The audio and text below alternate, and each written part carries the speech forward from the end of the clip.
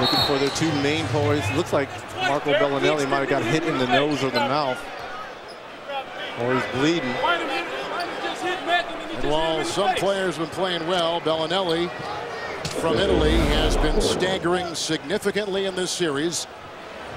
As he may have caught a little Artest elbow, that same elbow is the one that caught Chris Paul just around the eye the other game, so they're wiping up blood on the floor. Reggie, in that game 4. Kobe Bryant loves to wear the low tops, but you know, when I've had ankle injuries and I had to play through them, as Belinelli gets his first shot to go with a few words for Ron Artest. You know, Green back on Kobe. Gasol, a left-handed shot. Rebound by Bynum, poked away by Paul. Here come the Hornets the other way. Belinelli, the defense by Fisher. And Belinelli, who has had a horrendous shooting series, comes up with a nice shot. Getting those elbows out, make sure no one comes around you to pick the ball from behind. Here's the weaving Paul. They tried the switch. Now they get the screen. Belinelli, it's a three, and it's down the middle again. Marco Belinelli, who has taken some heat. Take age and experience, but the window is closing a little bit, and I'll tell you why. Because a few years ago, these Hornets with this current roster wouldn't have a shot against the Lakers. At best, it would be 4-1, 4-love. The teams now really don't fear the Lakers, especially if you look at the last 3.5, 4 weeks of the regular season. They really mailed games in, and they were looking towards getting ready for the playoffs. Well, when the playoffs came, you know, we're in the best-of-3 series now against a team that doesn't have their second-best player in David West and Chris Paul, who's been phenomenal, but try to name someone else on the Hornets if you're just a casual fan.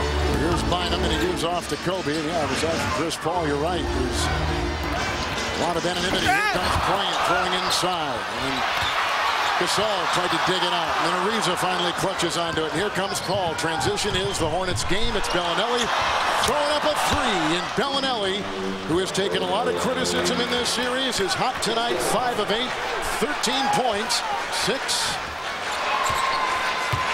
in 18. Ball back in for Green. And Belinelli down low to the double team. Landry. They've really made a point of guarding heavy tonight. Jack for 3. Okafor taps it off to Belinelli.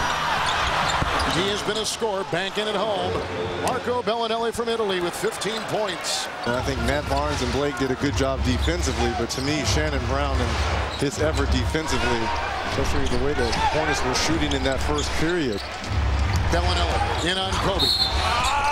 Foul, they're reaching in. We watched Kobe Bryant so closely tonight.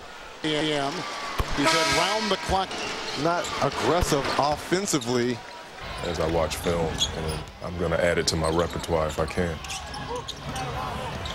Paul, Belinelli, and his little teardrop will go inside.